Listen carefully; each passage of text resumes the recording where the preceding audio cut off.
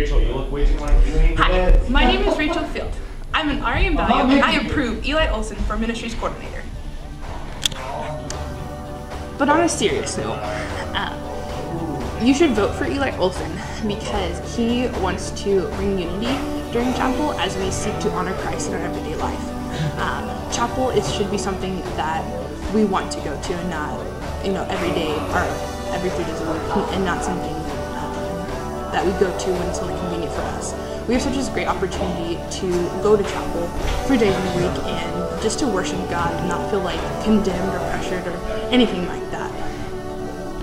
On the practical side, Eli has some ideas for worship nights, such as involving people who don't normally, who aren't normally involved in chapel. So that it's not just like chapel all over again, and just to make sure that the worship nights are consistent, so that people can just like mark their calendars and be excited for like worship nights that will occur like every month. So.